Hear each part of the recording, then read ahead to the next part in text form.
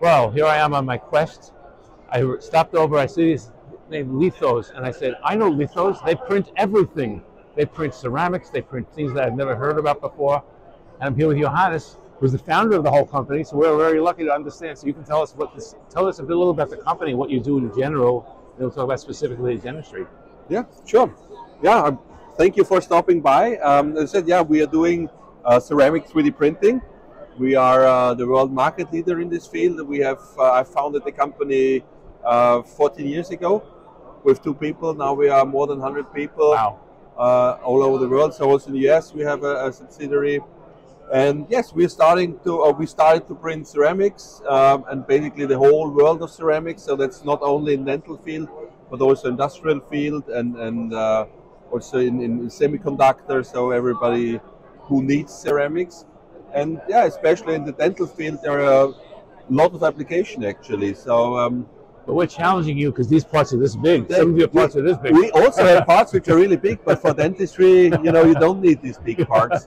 So we are working technology where you can make really like what is it, 20 inch times 20 inch. Wow. But it's completely different. Not so important for dentistry. For dentistry, usually, you know, that's also where we really can do or where we can play our advantage. So, for example, dental implants with the thread already implemented internally.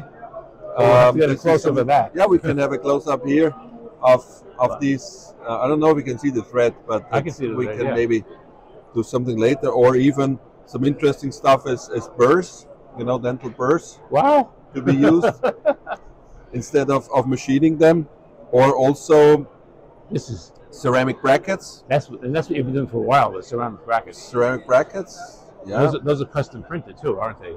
Yeah, we are not supposed to talk about the customer, but we've been quite active in this field. Yeah. And yeah, that's very interesting.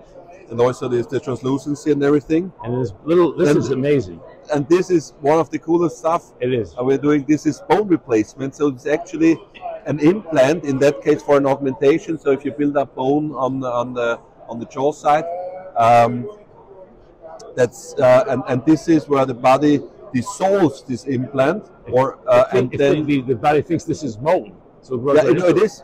Yes, it's actually the same substance as your bone, and so the bone grows into that, or the bone cells grow into that, and take this part of the and resorb them and use the substances for creating bone. I need that myself. Yeah, no, that's really and it's just there was just a month ago was a study published by KLS Martin from a 5-year study. So in humans, and after 5 years, that's big because you can't. People just pack up the bone and put a membrane over it. Yeah. This is a no. matrix. That's really this is a matrix. That's a scaffold where the bone knows where to grow in. That's phenomenal. And resorts it. Yeah, that's really very cool. And of course, last but not least, lithium disilicate. Printing lithium disilicate crowns too. You guys do it all. Well, yeah, we do quite a lot, and that's just what we do in dentistry. Yeah, and sure. if we do it all over for other industries as well. But I guess it's not so interesting for the people here today. Someday, for the next video, we'll do that. Sure. Johannes? Okay, thank you very much for stepping by. Hope to see you soon. Okay, great. Okay, thank you.